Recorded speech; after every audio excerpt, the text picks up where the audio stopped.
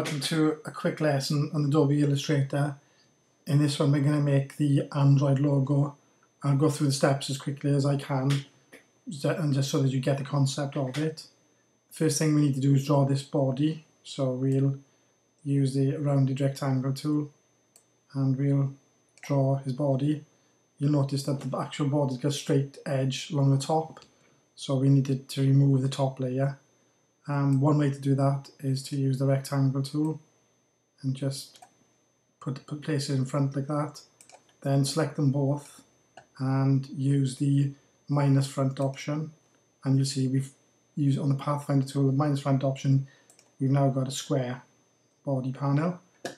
Go back to the rectangle tool, rounded rectangle, and we'll put some arms into place. There's one. I'll copy that a few times, and then by copying it I make sure that I get the right size each time. So now I've got arms and legs, so I can put those into place. One there, one there. You can spend a bit more time getting it all perfectly lined up. I've deliberately left one leg longer than the other, so all I need to do is select them both, use the alignment tool, align along the top, and you'll see that they've both lined in. So now I'll select it all, pathfinder tool, and I'm going to unite the options. So unite it, and it's now one fixed shape. Then the next thing to do, I suppose, is put his arms into place. Again, I can just move that in a little bit. I can select it all, use the alignment tool, align along the top just to make sure that they line up, and there we've got the main part of his body. I suppose the next thing we need to do is make his head, so I can do the circle, and if I just draw just a rough circle, and then I need to use the square, and by drawing a square just below the halfway point, I can make that, I can cut the square in half. Then I'll make it slightly bigger, but just keep going until you're happy really with the shape you've got. And now I can use the pathfinder tool to cut away one half of it. So I've used the pathfinder tool minus the front option, and I've cut it into half. Sometimes, depending which way around you've done things, you may need to play around with these options. If I go edit and undo, and I click the wrong one, I've united them that time. Edit, undo, and I've removed it. So it doesn't really matter as long as you just edit, undo, and keep going until you get the right shape really. Okay, so now I've got his head created.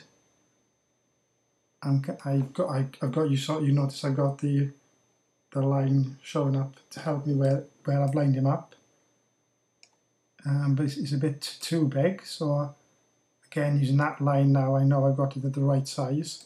So there's his head, but we need to put two eyes in, so we'll use the ellipse tool and we'll draw two eyes. There's one. I'll copy that so I know I got the next one the right size.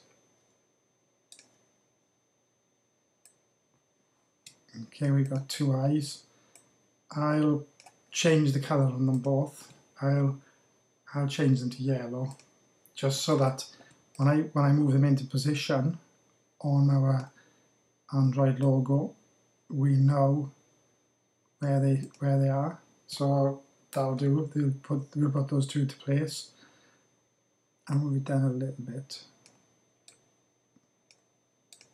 That's probably too much.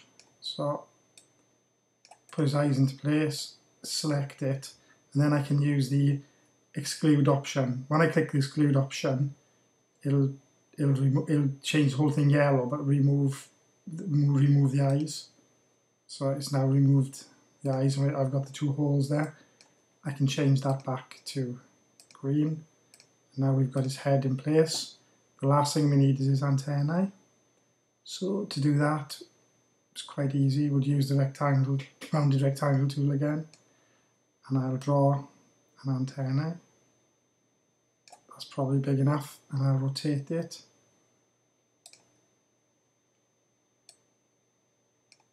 I'm happy with that. I'll copy that.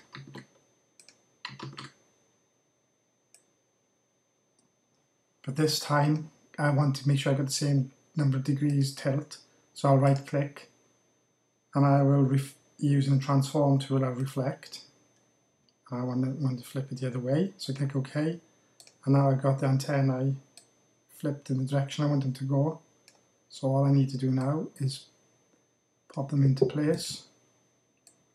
I'll use the alignment tool to make sure they're lined up. That one probably could come in a little bit.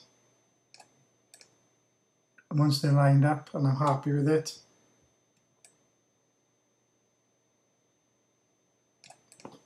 I can then unite them all together.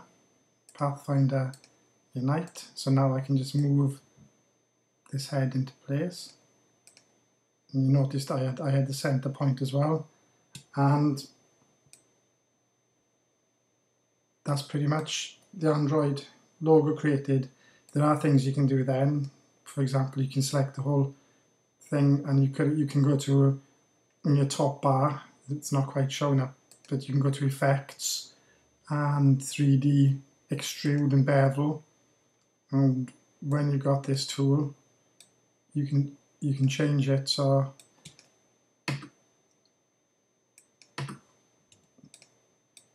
I've straightened it all up, but I've got 5 degrees tilt forward. Click OK, and you'll notice that it's put a sort of a 3D effect in, if you like. And that's pretty much how you create your own Android logo. Hope you found that useful. Thank you very much.